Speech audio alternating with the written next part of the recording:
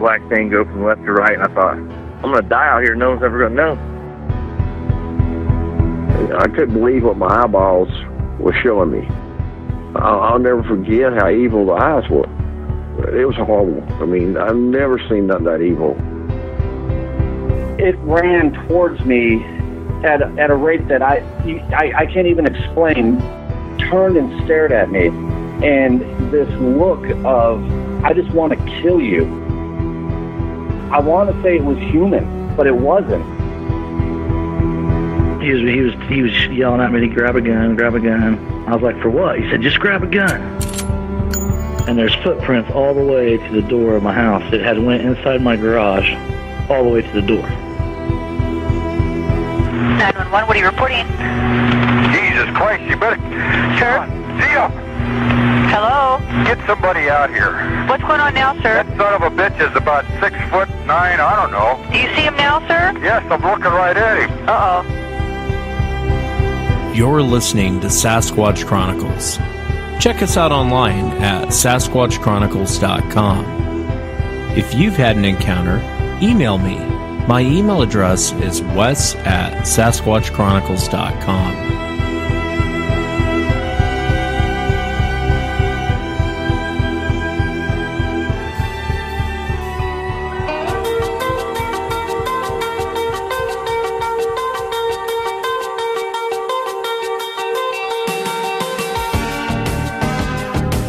Welcome to the show, everyone. Thanks for being here tonight. Sunday night, here we go. Can't wait. We'll be talking to Rob, and Rob had an encounter in Georgia, a very recent encounter when he was face-to-face with one of these things, and it sure seemed interested in his gun that he was holding at the time. And then we'll talk to Howard, and Howard had an encounter in Oklahoma. Had to stop and think about it for a second. Howard had an encounter in Oklahoma when he was younger, and he saw this quote-unquote man walking across his grandfather's property, and it turned out not quite to be a man. If you've had an encounter and you'd like to be on the show, shoot me an email. My email address is wes@sasquatchchronicles.com. If you get a chance, check out sasquatchchronicles.com. You can become a member and get additional shows. Next week, I'll be in Texas, and I can't wait. Can't wait to go down there and meet everyone for the live show. We're actually doing a meet and greet, and it's up on the blog now if you want more information. But we'll be driving from Houston to Dallas, and it'll be myself, Tony Merkel from the Confessionals, and Bob Gimlin doing a meet and greet, a night of fun. Hope you guys can make it. If you missed Friday's show, I had Doug on, and he was talking about, I called it Terror on the Job Site, and it's probably one of the more terrifying encounters I've heard in a long time.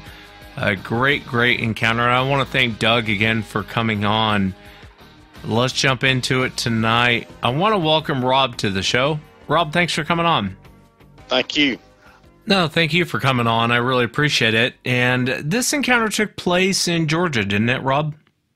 That's correct. Kind of south central Georgia, and around the Tahlequah County area, which most people who are interested in fishing and all would know that's where the world's record bass was first caught around 1930, 23 or something like that. I'm not exactly sure on the date, but George Perry caught the fish. I mean, it weighed 22 pounds, 2 ounces, which, I mean, held the record for many, many years. I mean, up until here recently, where a Japanese fella caught the new world's record.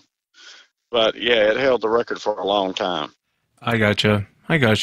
Well, if you would take us back to your encounter, what were you doing? And walk us into what happened. Okay, well, just to give you a kind of a short, to what led up to this, I had moved here to Tahlequah County around 2015, and married a lady here who was from here. Shortly after that, my sister had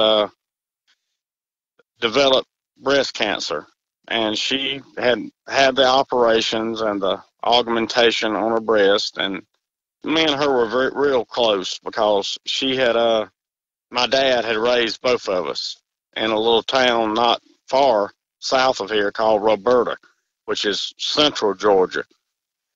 We had grew up there all our lives, and we were just real close. And Dad died in '09, and then Lee developed this, and we just, felt sure she was going to beat it, and felt good about it. And then in 2016, it came back, and we found out it was on her brain.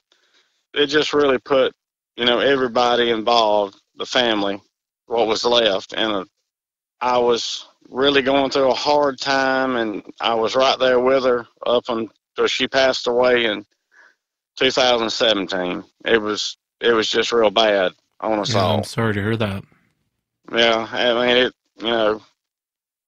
mean, she told me, she said, I'm dying. And, it really, got to me. I just never really accepted it, until we put her in the ground on August the 17th of 2017. Shortly after that, I'm, really going through a lot of trouble with that. And I mean, it's causing a lot of problems. I mean, you can imagine the strain on a marriage, and I'm the kind of person, I kind of deal with things myself, and when I really need to speak out like I'm doing now, I didn't.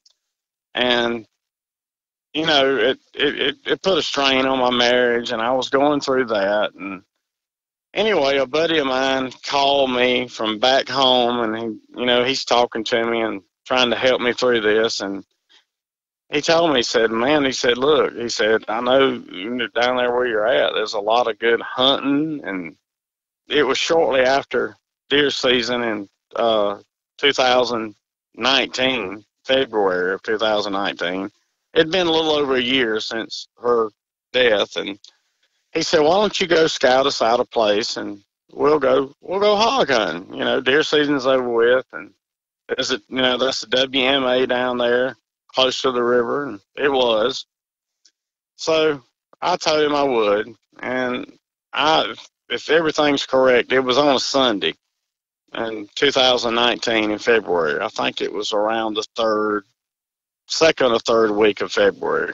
It was around my birthday because I was born on February the 19th, and I went down to the WMA, close to where the World's Record Battle was caught. I mean, don't have no problem telling nobody about where it was. I mean, that's where it was. I had went in there. It stopped at the back gate, the one that went down to the public landing, and I had my dog with me, and he was running around there. We had started out toward where I thought the lake was. I wasn't even sure. I'd never been to the lake. I just was going in the direction where I had, heard it was. I was getting pretty close to where I thought it should be, and my dog went missing. I mean, he just, went missing. And I tried to call him, and he was nowhere around. So I kind of walked on, really looking for him. And I could see gleaming of water up ahead of me. And I figured that, that either had to be the lake or some part of it. And as I got closer to it, I started to smell something. It was like something dead. The first thing that I thought when I smelt it, it was dead. And as I got closer to the water, and I'm not quite in view of it yet, but I can see the sun gleaming off of it. It was definitely water. It got stronger, and as I approached it, I mean, I'm looking around because it's so strong at that point to where, I mean, I ought to be on it. Whatever it is, I ought to be seeing whatever it is. That's what I'm thinking. The first thing I'm thinking is, well, maybe, deer season's just gone out. Maybe somebody's killed something, and it's, I've always heard animals go into water, to when they get hit or whatever. And I'm looking real close around, and all of a sudden I catch a glimpse of something to the right of me. I mean, it's nothing automatic, you know. I just kept a glimpse of something. It's kind of like a bird, you know, fluttering. And as I turn and look about 80 feet away, there's this object standing beside this tree, like a gum tree or a walnut tree, which they're quite prevalent down here, you know, in the South. And I look, and I'm not really catching any, nothing's registering to me about, you know, what I'm looking at. And all of a sudden, I catch movement. And as I focus in, I look, and it's around where the lips would be of something, you know, at this angle. And I'm still not quite sure about what I'm looking at. And as I look at it, I'm kind of quartering toward it. And I had a gun with me. I mean, I always, you know, when I go scouting, I take a gun with me. And I had it kind of behind my right leg, you know, hanging lateral to my body. And I'm looking at it, and it's, when I realize what it is, it's the lips of this being standing there. I mean, he's kind of moving his lips like he's chewing on something. And when I realized, you know, what I'm looking at, I kind of stepped back. And when I did, my gun came kind of actually beside me instead of right behind my leg. And he's automatically, and that's when I knew that it was something, because his eyes went directly to that gun. I mean, he just, boom, went to that gun. And then I realized, what in the hell am I looking at? I mean, what is this? He's looking at me. He goes back to me. I realize then he's looking at me. And I don't have the best eyesight in the world. I mean, I should, you know, have glasses, but it was close enough that I could distinguish him looking at me and him looking at that gun. I mean, he knew what that gun was. And I'm like, oh my God, what in the hell am I looking at? I instinctively, I kind of knew, but I didn't want to, you know, I didn't ever, it was kind of just an all of a sudden moment. He kept looking at that gun and looking at me, and I don't know why I did it. To this day, I don't know why I did it. But I just kind of lifted my left hand up like, you know, hey, I'm no threat. I just lifted it up. And when I did that, it looked directly at me, and then it turned slightly to the left and started, he took 2 steps and covered 15 feet and got the tree that he was closely beside in between me and him, and he directly started walking away. And I'm still sitting there thinking, what am I looking at? And as he stepped away, I mean, it was, his head never moved. It stayed completely level as he stepped away. It was a freakish kind of movement that he made. He stepped away, got that tree in between me and him, and took 4 or 5 more steps, and there was a fork right there in the tree, just a little above his head. But the ground was kind of moving uphill slightly away from me, and I caught one more glimpse of him between those forks of that tree. And I could hear him, but shortly after that, I couldn't see him no more, and I wasn't moving. I mean, I was just left and, you know, like, what in the hell is that? And he walked away. And I just sat there. I mean, I stood there for a moment, you know, wondering what in the, and I'm still, my dog is nowhere around. And I'm thinking, where in the hell did River go? You know, he walked away, went out of hearing. I didn't see him no more. You know, I'm sitting there thinking, is all this stress that I've been under and everything. I was really just baffled about what I saw. And I turned, I started walking back to the truck after I gained my composure. And I was feeling so bad. I didn't know what the feeling was I was feeling. And I got back to the truck, and my dog was there at the truck. Usually he stays with me right from the beginning, but he was there back at the truck. And time I opened the door, he just jumped in. Usually you got to coax him in the truck, but he was right there in the truck. He's like, we're out of here. Yeah, we're out of here. He's like gone. He's a chocolate Cocker Spaniel, and usually he's very protective over me and my wife, Kathy. Anything, he just raises cane at. I never heard him bark or nothing, but he was there at that truck and he wanted to get in it. And I just sat there at that truck, and the feeling that I felt, it was like I was wanting to get sick, and I couldn't understand it. It was like I wasn't in fear at the time. And when I had talked to you earlier, I went back and I started thinking, and I can remember the one time I felt that way. And I know, people may say, well, God, this guy's, he's really going back searching for stuff, but it's the honest to God truth.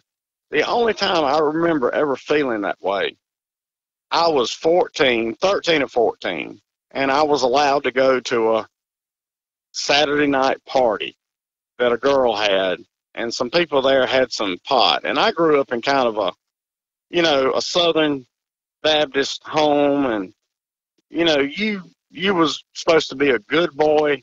That kind of stuff was taboo, and I took a puff off a joint, and I ain't kid you. I had to almost get help because I felt like I had done something so wrong when I took that puff off that joint. Really. I can remember the sickening feeling I got because I felt like I'd done something. My grandmother, who raised me, growing up in a split family, she raised me, and I thought I had done something bad. And that's the same feeling I'd had when I saw this creature. And when I finally came around it, there was just something wrong about seeing him. It was just so wrong. When I saw him, it just felt so wrong. I didn't know what to think about it. Yeah, and it's kind of shocking. It's been shocking. It was absolutely shocking, Yeah. But the thing about it, I've heard people talk about getting sick and everything, and when I talked to you last, I was trying to put things together, but that was the best way for me to describe the way I felt. I felt like it was wrong. It was just wrong for me to be there and to see that. It wasn't like he was overly frightening. When he looked at me, I didn't feel like he was fixing to charge me or nothing like that. I grew up, my daddy and granddaddy both were gunsmiths, and, I grew up hunting, and I've been in the woods, God, there's no telling how many times. There's no telling how many deer and stuff I've killed. When I saw him, the feeling I got after that experience was that was wrong. It was just wrong, for me to have seen him or to experience that. Like I said, I never felt like, like I said, I grew up, hunting and everything, and yeah. I knew I had a shotgun with 5 loads in it, and I'm a pretty good shot. And, I didn't feel threatened so far as that. Or maybe I should have been. I don't know. Yeah, but it doesn't seem like it. From what you're telling me, it kind of seems like he was just kind of on his way. He was in between, or... I think I wandered up on him, and really, so far as what I hear about people with infrasound and all, I don't think any of that played a part. But I kind of stumbled upon him, like he did upon me. And the one thing that I can say, if anybody ever asks, he knew what that gun was. When I stepped out and he saw that gun, he knew what it was. He nailed in on it. He looked right down at it. You know, I didn't feel like there was no need to throw up, you know, or take a defensive stance. I don't know why I did it. I don't know why. To this day, I just threw my hand up like, you know, like an Indian would, you know, hey, peace, let's, you know. No, I get it. Yeah, I mean, and I think that was smart doing that. And you're probably right. He probably did know what that gun was. I'm curious, what did he look like? Can you describe him for the audience?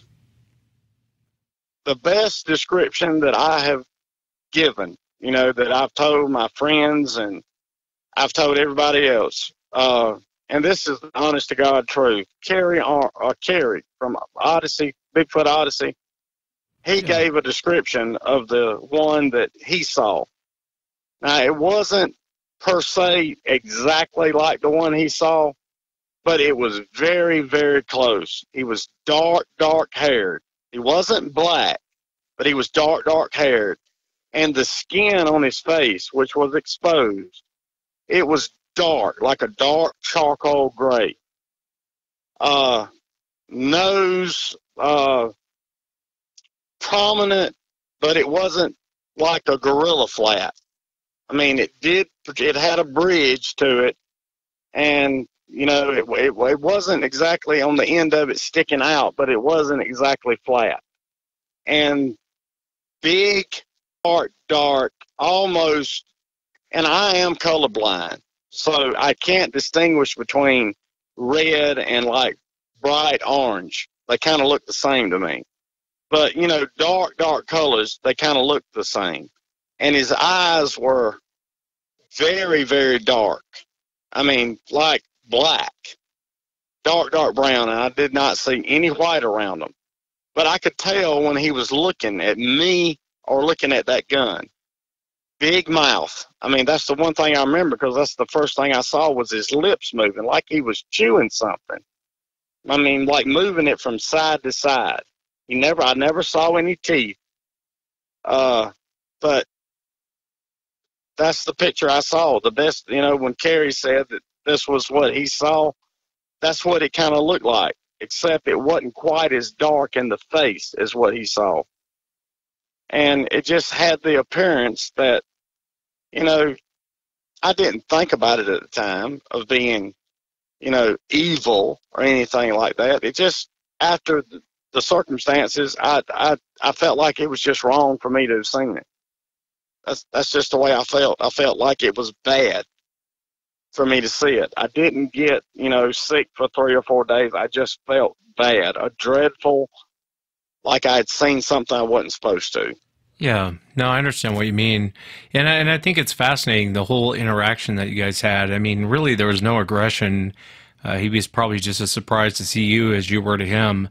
And that's what I thought. When he looked at me, that's what I thought. Like, I stumbled up on him, like, you know, maybe he stumbled up on me. I mean, like, what? I mean, that's what I thought. When I looked at him, the first thing I thought, there's 2 things I thought. My daddy had always told me that there was no animal in North America that you should fear. Everything fears you.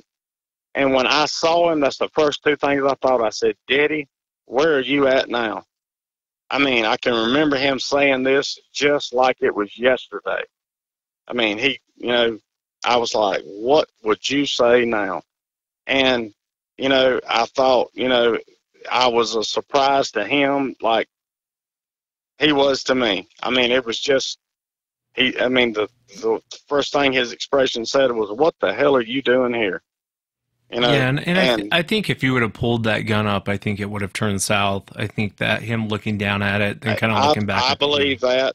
I believe that. I mean, I do. I mean, he was really zeroed in on that. I mean, he just, I mean, he would like look at it and then he'd look back at my face to see what I'm thinking. Like, are you fixing to pull this up? And the moment that I lifted my hand like that, I mean, it's almost like this joker was thinking what I was thinking. And I don't know what to think about that. I mean, if this is an animal, if this is a if this is something that's supposed to be an animal, a flesh and blood animal, and I'm not saying there was nothing telepathically there, you know what I'm saying? That he's thinking what I'm thinking, but if that kind of expression he's giving me and I'm reading that, what the hell is this? I mean, it was like, you know, he was thinking what I was doing. Like he knew when I lifted my hand that I wasn't going to do anything defensively. I mean, what is this? Yeah, it's hard to say. I mean, and you're right. I think, you know, most primates, and I'm not saying it's like a monkey or, well, you know, a great ape or some sort, but, you know, even most primates recognize what you're doing, you know, and they keen in on it. Even your dog knows what you're doing. There's time, yeah. I'm sure you could look at, what was his name, River? Yeah, my dog, River, it's a cool, Cocker Spaniel. Yeah, cool name. Even your dog knows when you're upset, knows when you're happy, knows when you're sad. And, you know, it's not hard to, I think for animals and humans to pinpoint, to look at another creature, or whatever you want to say, and know what its intentions are. And, you know, I can see how you wouldn't say evil, because really it wasn't doing anything. I think a lot of times when people say evil, it's very easy to come to that conclusion when one's rushing you or growling at you or roaring at you and throwing stuff at you. You know, evil seems to come to mind, but they don't. Not all of them act that way. I mean, it's pretty hit and miss. I've listened to a lot of your podcasts since, and I mean, even during that time, because me and my sister's daughters, they were 9 years old when she passed away, and I would go down frequently in Savannah and visit them. And one of them, you know, she was just, there ain't no such thing, you know, and the other one, the one that is more like the hill side of the family, you know, my side, she was like, yeah, you know, we'll go research them. You know, she's just always into it, and I always cut up with them, you know, about that. That's really what, you know, got me into it. I mean, we were just looking through some YouTube stuff that day, and we ran across some videos, and we were looking at them, and, you know, some of them were pretty credible. I mean, I thought. I mean, some of them, you know, were definitely, I thought, I don't know about that, you know. But I was just always been kind of a skeptic, you know. Yeah, I get it. I just, you know, I just never had. I mean, I've been hunting since I was 14 years old. I mean, you know, you just never know about that. And yeah, and you know, that's why I'm not hard on hunters who are hardcore skeptics, where they say, well, I've been out, never heard anything, never saw anything. I get it. I was the same way at one time. I mean, I've been all over Washington, up in the hills and everywhere, never heard anything, never saw anything. Some of the most best hunting in the world up there. I just, you know, I mean, around here, you know, you either hunting deer or, I mean, I can remember during a time where I would go coon hunting. I mean, I had coon hounds. We would go during the nights, and I never thought nothing about it. But there were some things that happened, and when I look back on it, I mean, I don't know whether I should relate it to that or not, you know?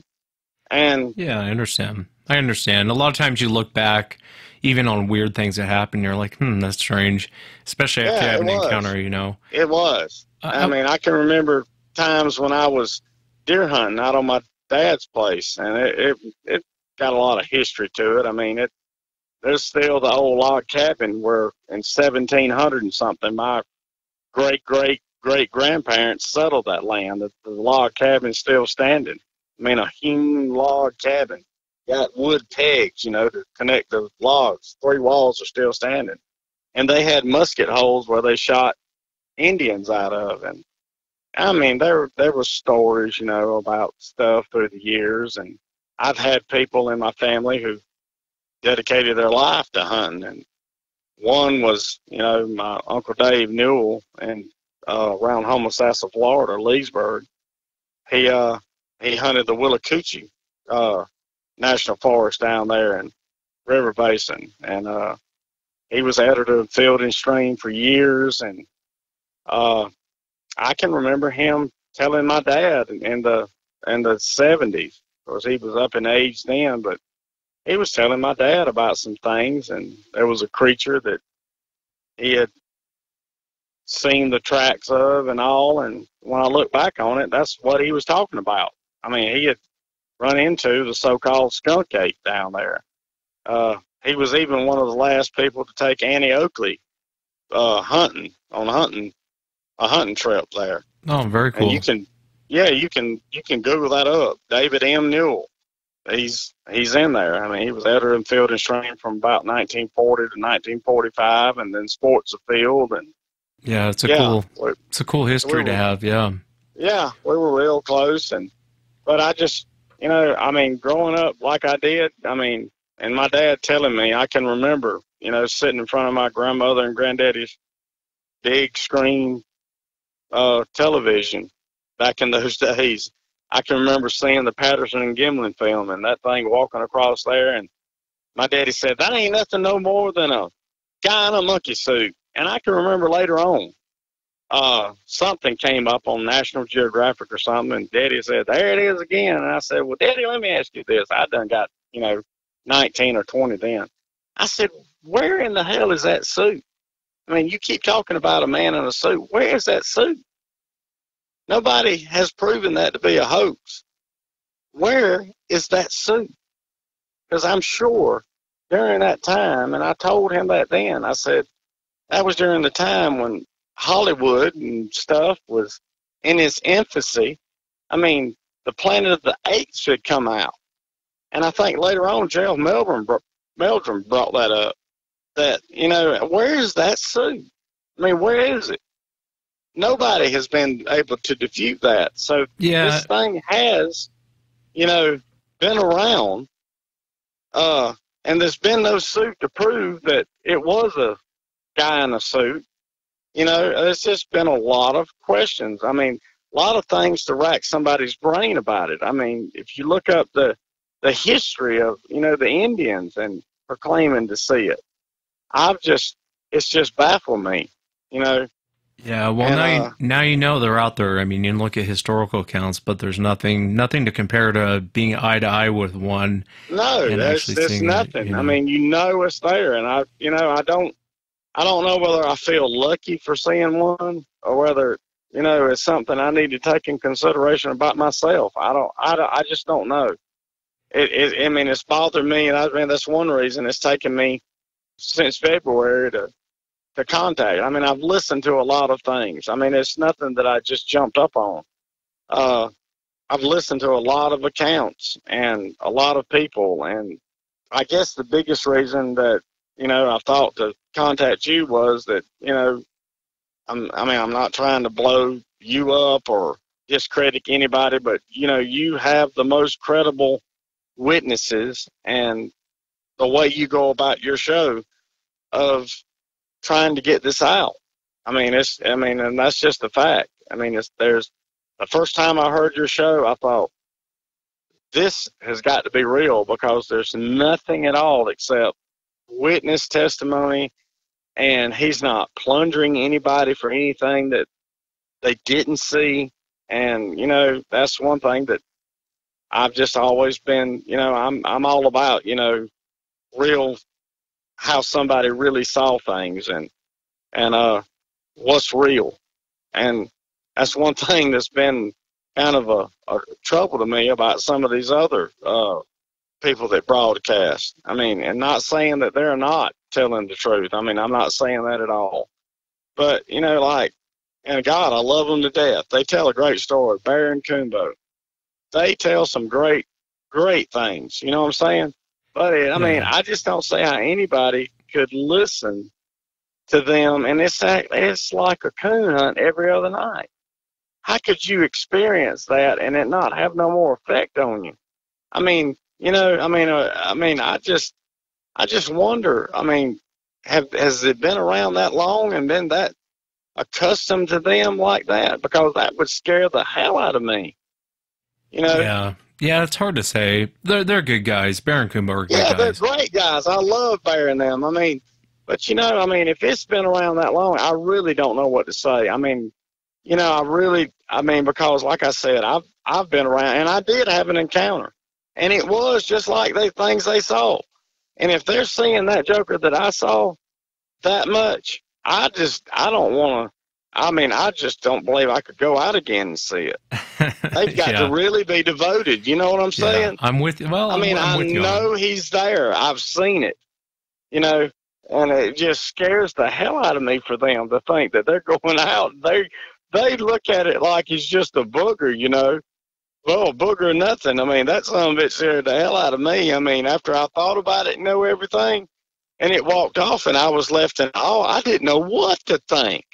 You know, I mean, it'll definitely stick with you for a long time. I mean, it'll stick with you the rest of your life, to be honest with you. And it is a terrifying account. I mean, they're all terrifying, really, even when they're not aggressive, because it's like you said, the shock kicks in. You know, your adrenaline. It's an adrenaline dump. I mean, it was after the fact. After I got back, I mean, I couldn't. I mean, I was sick, and I got to thinking. I've heard about everybody like that, and I just kept thinking about it being wrong, and the only thing I could tell you about was, you know, my grandma telling me, you stay away from them kind of things, you know, you don't get around. And when I took a puff off that joint, I felt so guilty, and that's the same way I felt. And I just wondered, you know, what level of wrong am I dealing with right here? Is this something, you know, is this thing something demonic, or is it just wrong for me to see it? I didn't know. I mean, I still don't know. I don't know. You know, I don't know what this thing is. I mean, if I could say what it was, I mean, the first thing, you know, after I really thought about it was, it's just not supposed to be here. It's not. It's really not. I mean, at first, you know, like I said, it is a flesh and blood creature. I saw it. I know that it's there. But is it supposed to be here? I don't know. I mean, I really don't. I hear you. And I appreciate you taking the time to come on and share it and all the kind words you said about the show. Thank you for that. And yeah, you know, I mean, your questions are my questions, man. There's a lot of them. There's a lot of questions out there, but I really appreciate coming on, Rob. Thank you so much, Wes. And I mean, anything that I can do to help you or anybody else out, I'd be glad. I mean, because y'all have helped me out a lot. I mean, just that these things are out there, and you know, I'm not, you know, isolated, and I really appreciate it. I mean, I really do. And you and your podcast and all your witnesses, everybody, y'all have helped me out a lot. I mean, you've really given credibility to something that people didn't want to give credibility to, and I appreciate it. Thank you, sir. Yes, sir.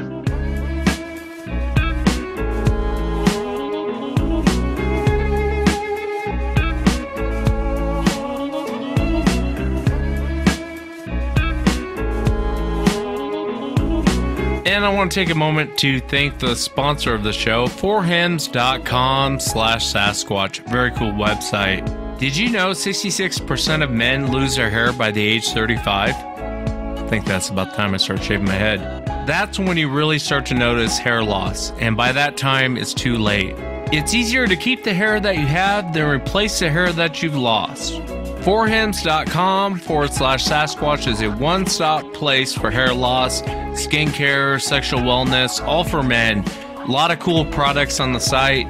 And for you ladies out there listening, definitely check it out for your man. Forhims.com/Sasquatch. The really cool part is forhims.com/Sasquatch connects you with real doctors, medical grade solutions to treat for hair loss. It's not like snake oil. They actually have real treatment for this. There's no waiting room, no awkward doctor visits. Save hours by going to forhims.com/Sasquatch. It's so easy. What else do you need? Answer a few questions. A doctor will review it and will prescribe to you products that will be shipped directly to your door. Order now.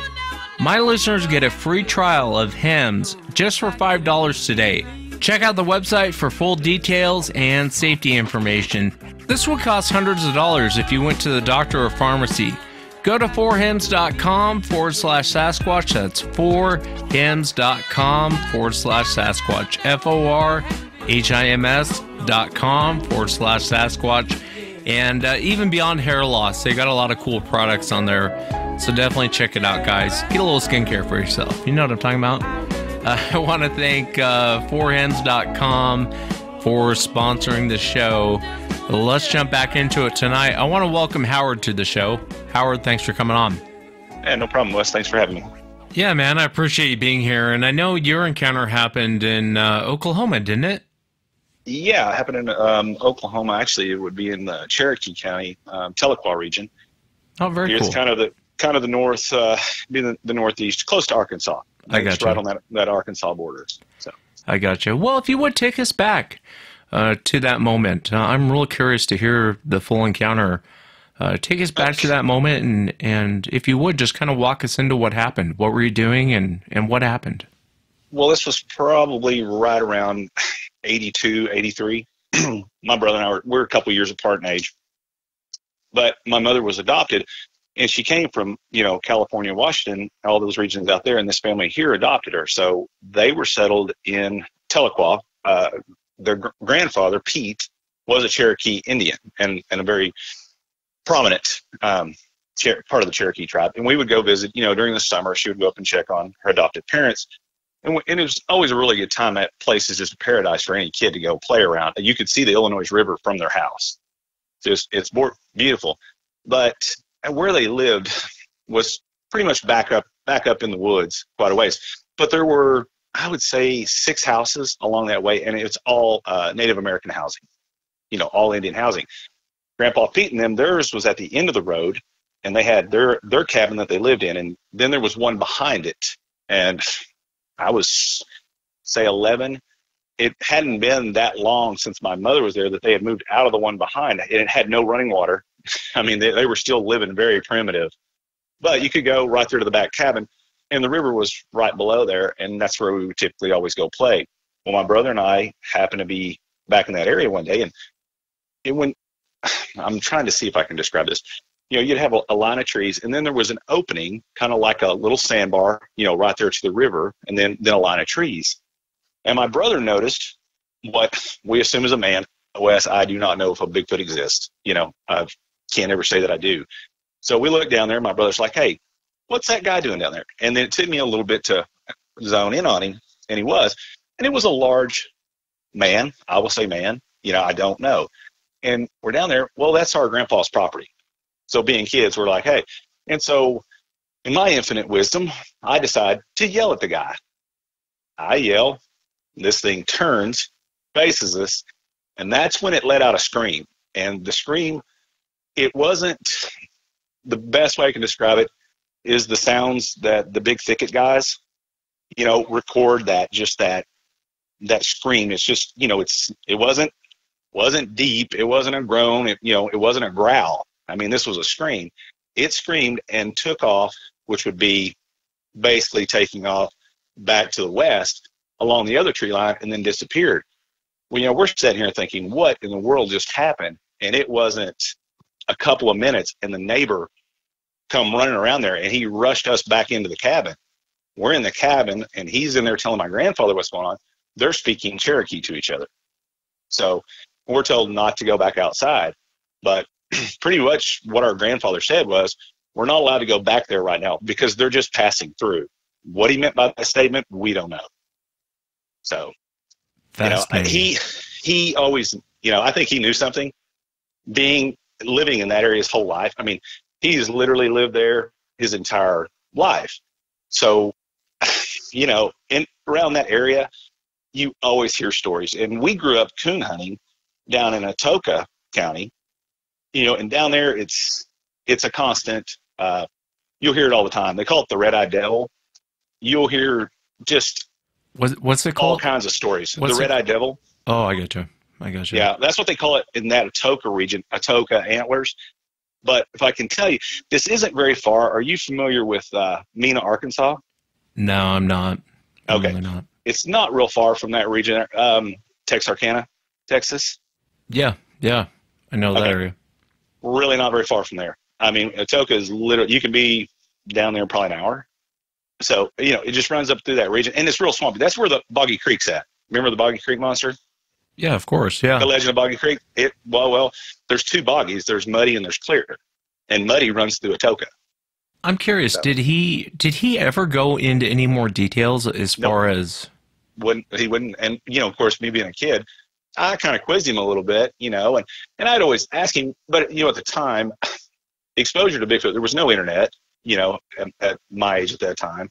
So exposure to any type of Sasquatch or anything like that was really, I mean, like I said, the only thing we had was The Legend of Boggy Creek, the movie, which scared the bejesus out of any kid, you know.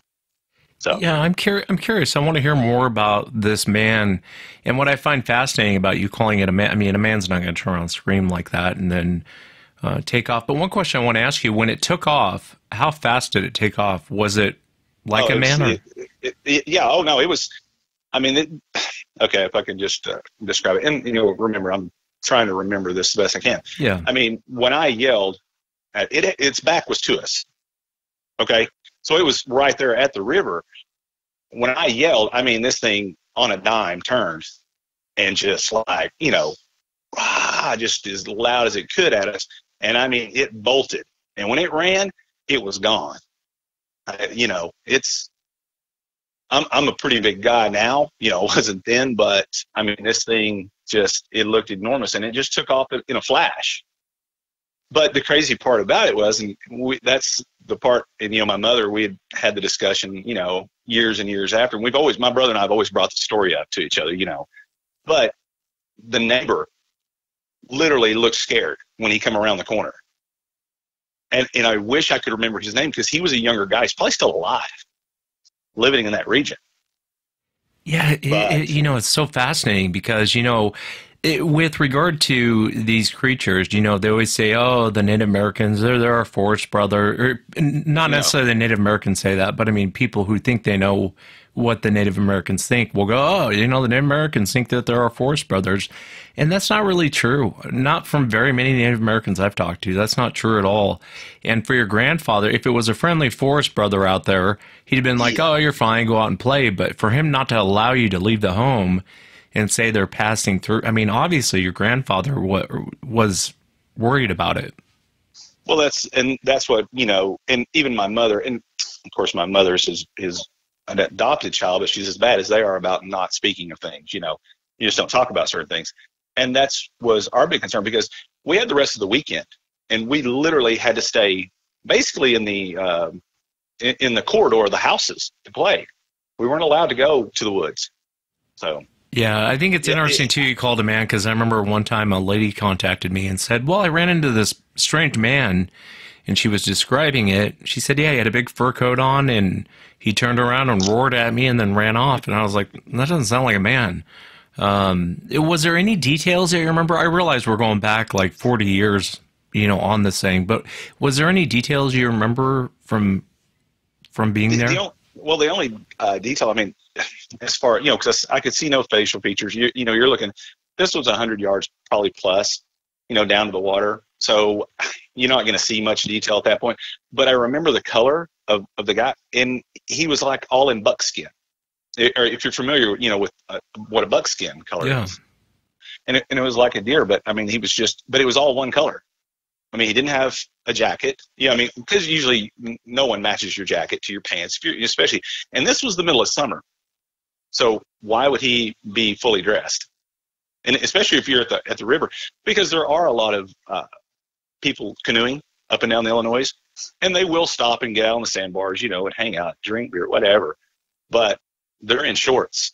You know, you can tell a white man, you can tell an African American man, but this was all one color. It's like I told you, I really have no idea. It was just always a very unique experience. Yeah, it is. Did you ever go back to that property? And did anything else ever happen? We've never been back. We went back in a couple of years, we went back up there, and then my grandmother passed away, and then we lost contact with Grandpa Pete, and he passed away, you know, years later. But like I said, you know, the dynamics of the whole being an adopted child and yada, yada, yada. But we did have cousins who lived in that region that we would still stay in touch with every now and then. And I have some cousins around my age, and as children, they always made a joke about the cave at the top of the mountain. And apparently there is a cave in Tahlequah that people can see from up there, but I don't know anybody who goes up and looks. Who knows? You know, it's probably just a kid's tale. Did you ever talk to your brother that you were with about this whole thing? Well, that's really strange. My brother actually lived in Texarkana for quite some time. Fairly successful guy, and his neighbor was a U.S. Marshal. And I typically don't like to tell other people's stories, you know what I mean, because that just, that's their story. But his neighbor was a U.S. Marshal. Really neat guy. And I had went down to visit. We were joking at dinner one evening. I'm like, well, you guys aren't very far from, the Bigfoot movie and all this right here. And he relayed a story of a partner of his who was a U.S. Marshal himself. And he was, getting ready to retire, but he was a big deer hunter. And he went down to what they call a slough. Are you familiar with what a slough is? Yeah. And it went down to a slough. And I've done this same routine myself as a hunter. You get there, it's dark. Man, you really don't want to go walk out there and climb in a deer stand. You want to kind of wait so you can see, a little bit. And he decided to do that, sat in his truck, was drinking his coffee. And as the sun started to come up, he got out of his truck. And he said he opened up, his door to get out. And he had a truck. It's not a double cab. You always had that little small door. And he opened up the side door to get his rifle out. And he said at that time, deer just come out of everywhere, flowing across the road. He thought, man, I've missed my opportunity. I've missed my shot. But he said what was behind that, he'll never forget. And now this is what he does. I never met the man, never got to meet the man. But all he does now is look for, and this guy's a U.S. Marshal here sitting here telling us this. And he said, 100%, it exists. It's real. He said this thing hit the road, 2 steps was across, didn't even bother looking at him. He was chasing the deer. So. Yeah, it's fascinating. A lot of times when, I think, what's interesting, Howard, is how deer react. A deer's going to leave from you at any cost. They're not going to stick around humans. But when these things are around, it's like Mike Woolley's encounter. What's a deer do? It comes right up to his deer stand, puts his head down. It's almost like they know. Mm-hmm. Well, in here in Oklahoma, I was, thinking about this after we had briefly talked yesterday. In Oklahoma, every game warden we have, one, nothing like that exists. And also, two, we don't have mountain lions or panthers here. Okay, that's always the rule of thumb. I've seen a panther twice out hunting. Yeah. And we call them panthers. They're black. I think they're just a black, cougar. But game wardens, they don't exist until what happened? A man in Minko, Oklahoma ran over one. And then there's the body. There's the proof. So then suddenly the story in Oklahoma changed. Well, they are migrating down, and we're getting a small cat migrating up from the Mexico kind of area too. So. Yeah, like I said, I'm one of those people. I think once that someone sees the body, then then suddenly, we've believed it all along. We've known about this. Yeah, that's probably how it's going to go down, which is hilarious to me. But it would be nice if that would happen. Like I was telling you the other day, and people don't like me saying that, but I'm all for one of these things being shot. I'm all for someone dragging it out. Now, whether it'll actually get to the public or not, it's a different story. But and same thing with panthers. I always wonder why game wardens, they do that in other states too. I can think of many on the East Coast where they say, panthers don't exist. And I've talked to hunters and they're like, yeah, they're out there. Or they'll say, we don't have any large cats. And it's like, yeah, they're out there. Go ask a hunter. Don't go ask a game warden because he's going to give you BS. Go straight to a hunter. He's going to tell you they're out there.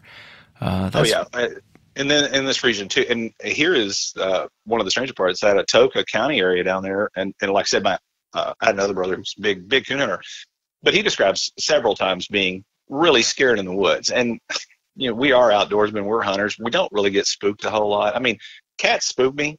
I mean, they do. When I saw that, I saw a panther, it spooked me because those things are very sleek and very, they could be on you before you know it. But down in that area down there, they actually have more game wardens in that county than they have in the other counties because of all the hunting that takes place down there. And there's a huge Weyerhaeuser forestry division down there. That's one thing a lot of people don't realize. Weyerhaeuser owns a ton of property in that area. So I would look at the financial aspects of finding an animal of this nature and what it would do to affect the forestry industry or, any other type of thing. Because unfortunately, we do get everybody who is a bleeding heart, I hate to use the term liberal, but they cry over everything. Right. So, who knows? Yeah. Yeah, it's fascinating, especially down there. I get so many reports from Oklahoma, and it's like I was telling you the other night, Oklahoma is It reminds me of like Maine, Vermont, those states, in the sense that when you talk to people, they'll tell you privately what they've seen, but they don't want to go on the air. They don't want to talk about it publicly, and they'll tell friends and family, and rarely will they talk to an outsider as far as what's going on. But there's a ton going on in Oklahoma. Yeah, like I said, well, but also too, we've had several shows here and we discussed that. But the problem is, and unfortunately, for this type of environment, for some odd reason, it seems like cameras go and find the biggest idiots they can find, and because it makes the legitimate crowd within this community, look silly or uncredible. It's just, it's annoying to see how some things are portrayed. No offense, but it's like defining Bigfoot, guys. I mean, as a hunter, I'm not going to walk out in the woods with a camera 6 foot in front of my face, a light, a bat, and go stomping around.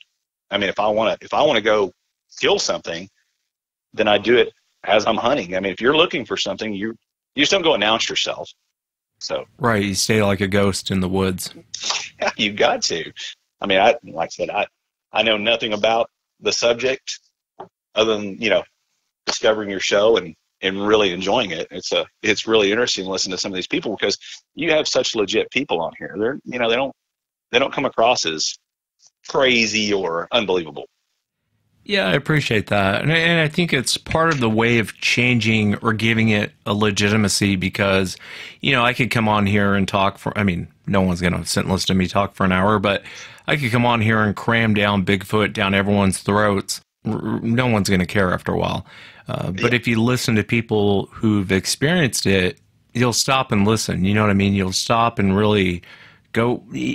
Even I've had so many people contact me and say, I don't believe in Bigfoot, but that guy saw something. That woman saw something. That hunter saw something. And after a while, it's like, well, what do you think they saw? What is it you think these people are seeing? And I think that's really the way of changing the legit. You're not going to do it through finding Bigfoot, and those are good guys, and I have nothing against those guys or anything like that. But what I'm saying is, you're not going to do it through like mountain monsters and finding Bigfoot and or researchers coming on and talking about their theories and buy my book and blah, blah, blah, blah, blah. No one cares. But if you stop, you'll listen to someone tell their story and say, hey, this happened to me. After a while, I mean, God, I've done 500 plus shows. After a while, these people are seeing something. Whether you believe in Bigfoot or not, it's irrelevant to me. These people are seeing something, like you saw something, Howard. And, what is it? What is out there? And that's the questions. And I really think that's how you get to the heart of what's going on. You know what I mean? Yeah, and that's what I'm saying. That was the confusing part about what I saw, because clearly upright, clearly on two legs, arm movement. You know what I mean? I'm not looking at a bear. We have bear. It's really funny.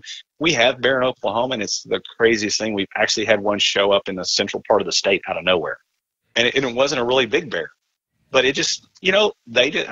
Like any other creature, they go where they want, So there's no state lines. I will never say that I know 100% that something like that exists, but I'm in the same theory that you are. This many people throughout the course of time, and we go back to a president who writes about this, and every Native American culture, especially here in Oklahoma, being very, I am Native American. Everybody here in Oklahoma is pretty much Native American, but every tribe has this. So where did it come from? Where did it generate from? Was there a single Native American back in time who said, you know what, I'm just going to tell people I saw a big monkey, and then we're just going to spread that rumor? Well, rumors die over time. Yeah, legends don't, but rumors die over time. And I think, you're right. You talk to a lot of, even here in Washington State, you talk to a lot of Native Americans, and you'll get different stories. And it really depends. And what I find fascinating about it is you'll get a different perspective on the creature, depending on the tribe you talk to. Some of them say, hey, they won't harm you, leave them alone, and they'll leave you alone. Other tribes, they're like, kill them all. It's very interesting. It depends on the tribe and their perspective, their interactions with these things, and that's how they'll tell you about the creature. And God, I wish Pete was still alive. I'd love to talk to that guy. Yeah, and I'll tell you, he was he was the quintessential Indian. And when I say that, his looks, his features, I mean, I remember the man's face, you know, and luckily for me, I got to experience him at some point as a grandfather. But he was he was that wise Indian who he was just enjoy to be around, you know, and just to go out in the woods with. He was very knowledgeable about everything. But, you know, my whole take on it is, you know, everybody says, well, we would have shot one, we would have done this, we would have done that. Well, I don't know that they haven't been shot. And the other side of it, too, is if I wanted to disappear, even in Oklahoma, I could disappear. There's enough out there, you know, and if this thing uses a intelligence level to where it has rational thought, it's not hard to avoid people. It's really not. I think when people do have these experiences, maybe they're more curious than we are, and so that's where they get seen. So theories only. So, yeah, I hear you. What do you think that they are, Pete? Or I almost said Pete. Howard, what do you think that they are, Howard? Sorry about that. I would probably have to go the Gigantopithecus theory. I would lean more towards that because you know, and now that you've got me on this kick of researching all the time, you know, and reading, love to read, but and I'm noticing the differences between like the East Texas ones and the aggression that I, you know, was listening to about how they are versus what you have there, you know, up in the Northwest. They seem a little more docile. I honestly would not have an answer. I don't know that it's an ape or it's a missing link, but who knows? I truly have no idea. Yeah, it'd be nice to know. It really is a fascinating account, you know, and I think it's interesting you screamed at it. You're like, hey, what are you doing down here? You know, and the thing turns around and screams at you and takes off. And you probably surprised it. Probably wasn't expecting you guys to be there, you know, and yelling at it. It kind of turned, and it's fascinating, man. It's really fascinating, especially you describe the color and how fast it moves. Well, that's what I mean. Those are the things that you know stick out in your mind and remember. And you know, this is funny. We're going into that time of year, and this is a thought that has stayed with me my entire childhood. I mean, geez, I forgot, you know, who my first girlfriend was and everything in the world. But that's one thing I've never forgot is that experience and not ever knowing. That's the part that kills me is not knowing. You know, what did you truly see? So, yeah, it'll probably stick with you for a while. For the rest of your life, you know. Well, I will tell you this though too, because I've hunted everywhere. I mean, we travel Colorado and everywhere and hunt, but I always have that eye out. Does that make sense? I'm always like, okay, always watching. Oh well, yeah, I think you have to. But I didn't realize some of the aggression that they have until I listened to your show. Some of these people have horrible experiences. Mine, no. This wasn't something that was traumatic. It was just, hey, a childhood experience. This is what happened. But some of these people have some really traumatic experiences, and I feel for them because trauma to the mind is very difficult to ever erase. Yeah, I hear you. Well, I appreciate you coming on, Howard, and taking the time to share your encounter. Thank you again. Well, I appreciate it, Wes. I enjoy the show. Thanks, Howard. And that's it for tonight, everyone. Remember, if you've had an encounter, shoot me an email. My email address is wes@sasquatchchronicles.com. If you get a chance, check out sasquatchchronicles.com. You can become a member and get additional shows. You've got mail. Apparently, I have mail. Well, you know, let's read a little fan mail. Nothing can get me down today. No, it's written in all caps. That's never a good sign. Jim from Kentucky says, hey, Wes, you I used to love the show, but I think you're a pile of now. And your musical choices on the show are ruining the show. Okay. He says that he goes on and on. It's like the ramblings of a madman. F you, you pile of shit. I hope you die. What's he talking about here? If you ever play the Bee Gees or any form of it on your show again, I'm going to stop listening to you. Well, I wish you'd really tell me how you feel. You need to come out of your shell, Jim. You know, you're spending too much time worrying about what other people think. You should just tell people how you feel, man. What else did he say here? If you ever play that Bee Gees song again, Staying Alive, or any version of it, I'm going to stop listening to your show. And I'm going to tell my friends and family to stop listening to your piece of show. And pretty soon you have no listeners and you can go back to bouncing. Oh, thank you, Jim. I appreciate the kind words. And, you know, they charge me per bleat, so reading your email in there was actually kind of expensive. But, you know, I can't afford to go lose any listeners, and I don't want to go back to Second Lumber. Here's Pompeii 90, everyone.